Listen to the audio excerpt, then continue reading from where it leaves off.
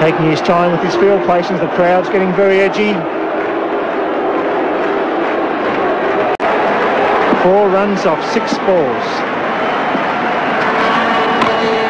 Well, straight to short mid off. 4 runs. He's got to go for it. Simon O'Donnell comes down to have a chat. Run for anything, son. Campbell hit a 4 this ball. He'll go over the top. He's going to drop the knee back. No, he's not. He's bringing another man in. The mid-wicket's coming into... Watch him. It's coming to short cover. So there's now a man going to gully, point, short cover, mid-off, mid-on, short mid-wicket, square leg, deep fine leg, and a deep third man. Deflects it down a fine leg for single. O'Donnell on strike. A leg by.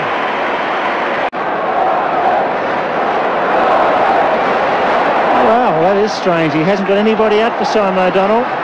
In front of the member stand. He's pushing the square leg down to deep forward square leg. So there's 3 men out on the onside, and now the gully is coming across to the onside. Amir Malik going to... So Imran's going to angle this into Simon O'Donnell's pads. Probably go for the Yorker. 3 to win. Close. He's got in. He's come. Oh, what a finish. Imran gets Simon O'Donnell LBW with 3 runs for victory. The end of a fine innings. 3 balls to be bowled. 3 runs, and Cole Rackham will make his way to the wicket. What a finish. What a match. Fine innings from Simon O'Donnell. Out for 39. In the final over, taking his time with the field place, and Imran slowed the game down. Caught Simon O'Donnell hitting across the line.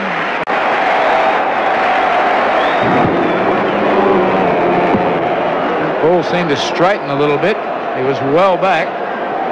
And umpire Peter McConnell, well, he's given a couple. And at crucial stages, so I don't mind that sort of umpiring. The longest walk ever for Carl Rackman. 24,000 people here on the edge of their seats. And Big Carl, his mouth beginning drier by the second as he takes guard. Well, the last time Carl Rackman would have been involved in a situation like this was back in 83-84 in Melbourne against the West Indies. And he got run out off the last ball to create a tie. Short mid-wicket, backward square leg, and a deep fine leg and a deep mid-wicket. Imran Khan to Carl Rackman. Swing and a miss. Oh, the pressure mounts.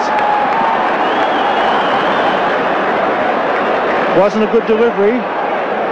Wasn't a good shot. 37 years of age, a veteran. And the leading wicket takers in one-day internationals. He's not sure himself. Drops back mid-off. Not going to concede the 2. He won't be all the way to the fence. The pressure really on the outfielders here. If they go through for the second line. In comes Imran Khan. Bowled in! Wow, what a finish. Rackham clean bowled by Imran. 1 ball to be bowled. 2 runs for victory, and it's going to be the veteran Terry Alderman to face the music. What a finish.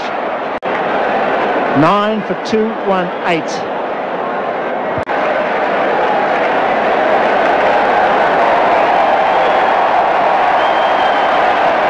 It's a replay and a tremendous over.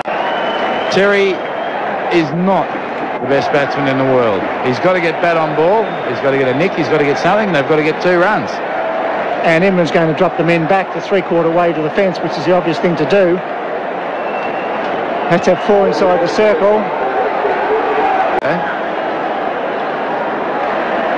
His highest score is 9 not out, so he's certainly got the ability to score runs. Don't know how many balls that was off. But even when Terry slogs overs ever, it's been going for about 10 minutes now. In a team meeting between Alderman and Campbell.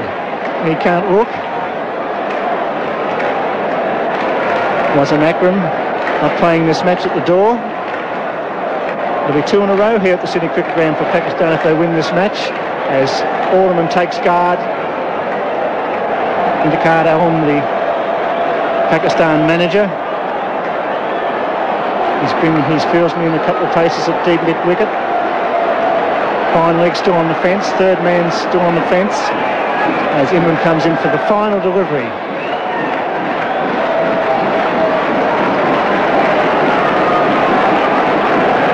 Where is Javed?